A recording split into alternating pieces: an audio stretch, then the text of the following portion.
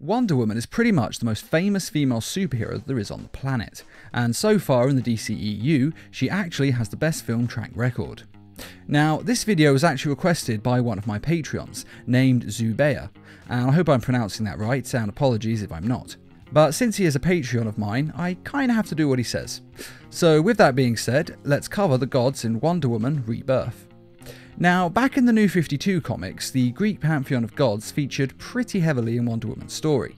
She frequently interacted with pretty much all of them, even killing Ares and becoming the god of war at one point. And then when he returned from the grave, she gave him back his title and became the goddess of truth. But all that changed when Rebirth happened in the DC comics. In this new version of history, the gods are referred to as patrons, and they don't really interact with humans or Amazons. With that being said, there are of course a few times when they do intervene with humans and Amazons, such as when Wonder Woman chose to leave Paradise Island and come to man's world. And when she did, her patrons did appear to her in the forms of their sacred animals, and they gave her her superpowers to help her on her journey. And of course she is half god, as Zeus is Wonder Woman's father, so in some respects they may have just awakened the power that already lay inside of her. But in any case, the gods don't interfere much, as most of the Greek pantheon is now no longer on Earth. But two of the gods, Phobos, the god of fear, and Deimos, the god of panic, are still very much on Earth, and they are in search of their father Ares, as they want to take his power for their own.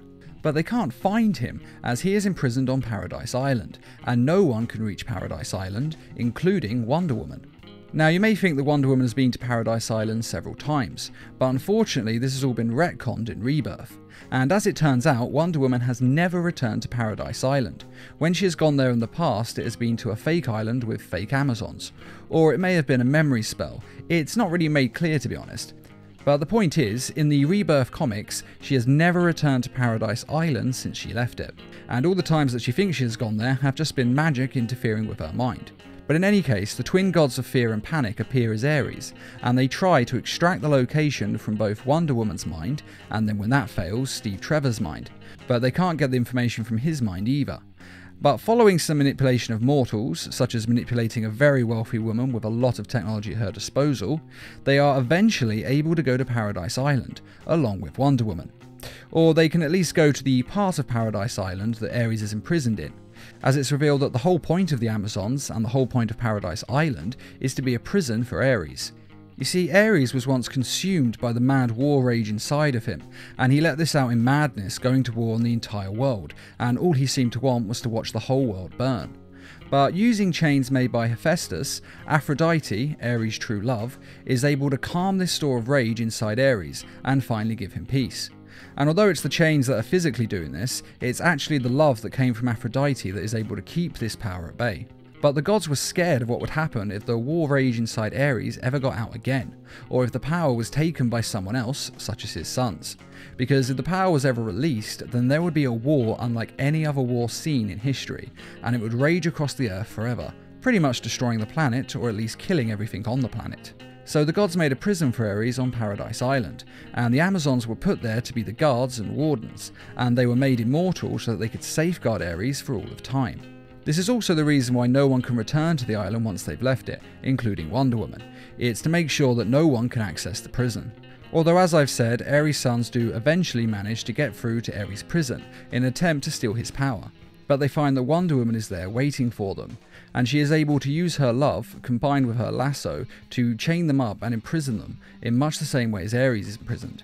So the prison now holds Ares and his two sons, Phobos and Deimos, and thus Ares' power is once again safely locked away.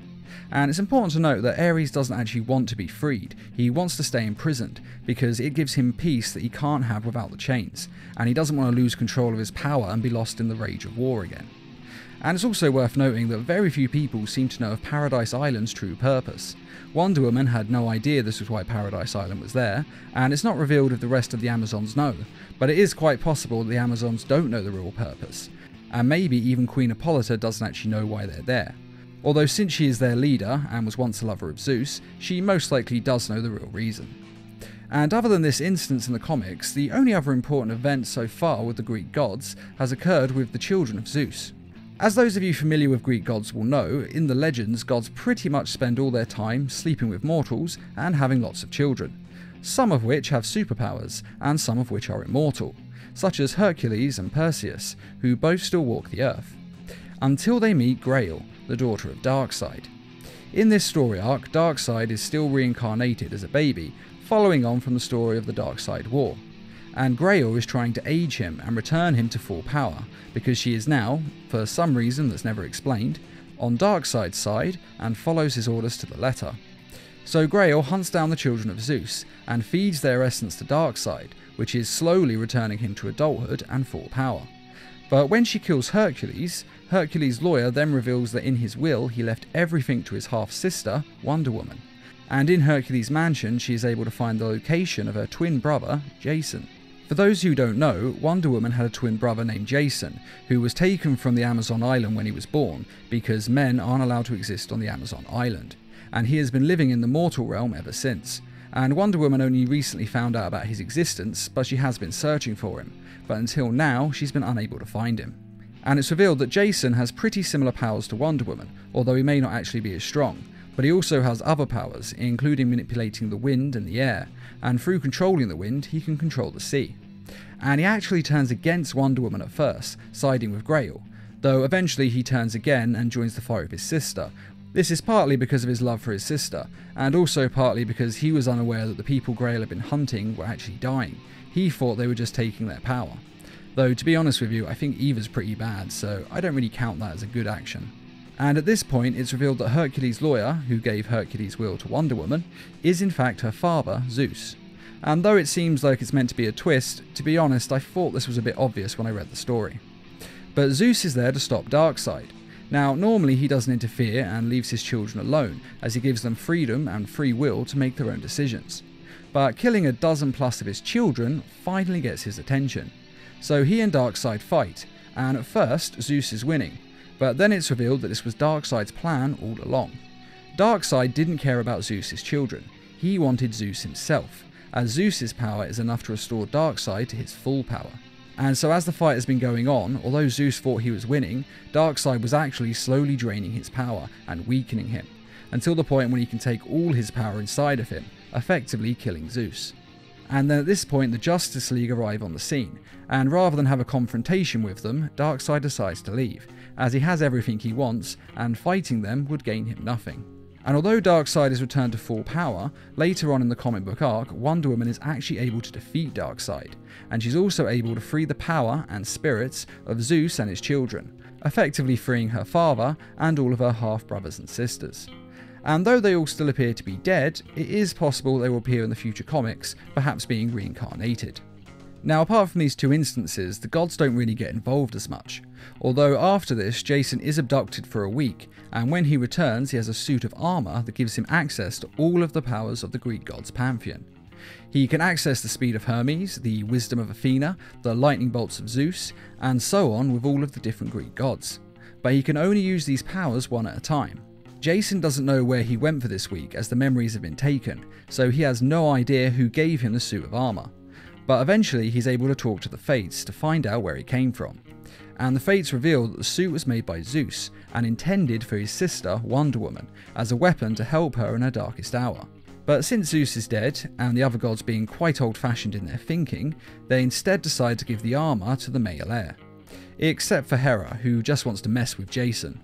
Hera famously hates all of Zeus's children, and since she is Zeus's wife, this is kind of understandable, though really she should be mad at Zeus, not his kids. But in any case, the gods gave the suit to him and it bonded to him body and soul, meaning that only he can use it from then on.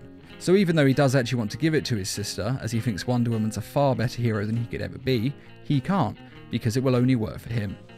And soon after this, he learns that the Dark Gods have arrived on Earth. The Dark Gods were summoned from the Dark Multiverse during the events of Dark Knight's Metal, when Wonder Woman made a wish for the gods to return. Unfortunately, she didn't specify which gods. She meant the Greek ones, of course, but instead these evil gods have arrived, and they want to destroy and reshape the world and decimate the world's population so it looks like their home planet. And they're even able to absorb all of the heroes of Earth, and this of course increases their powers. All except for Wonder Woman, who they are unable to absorb. Since she was the one who summoned them, this kind of makes her special, and she has more resistance to their powers, and kind of has an edge in a way to defeat them. But even so, there is only one way to defeat them, or at least only one way to defeat them that doesn't involve the whole planet being devastated. And that is for her brother Jason to merge with these gods so that through him they can access the Greek gods' powers, and use this extra power to return them to their home dimension and planet. But of course this means Jason has to go with them, leaving Wonder Woman all alone. And though Wonder Woman doesn't want him to go, Jason says that making sacrifices like this is what heroes do. And though they could still probably defeat these dark gods on their own, they then have to deal with the aftermath and the collateral damage, because the gods have already killed millions and millions of people. But since Jason has made a deal to give them his powers, they in turn are going to fix the planet they've destroyed and bring back to life all of those that they have killed. So this is literally the only way to save the planet. And it's actually quite impressive that he's able to make this sacrifice. And on that rather dour note, that is everything you need to know about the Rebirth gods in the Rebirth Wonder Woman series. I actually think it's a bit of a shame that most of what happened to Wonder Woman in her New 52 series has been retconned out of existence, because her interactions with all the different Greek gods was actually pretty entertaining for the most part, and the New 50 redesigns of the gods was actually quite interesting. But what do you think? Is Rebirth an improvement to Wonder Woman's New 52 series? Or do you think this is a step down from Wonder Woman's New 52 series? Be sure to let us know in the comments, and I'd just like to say a quick thank you to those who made this video possible by donating to the Needlemouse Productions page on Patreon. And as always, thanks for watching, and feel free to subscribe, share, like, and comment.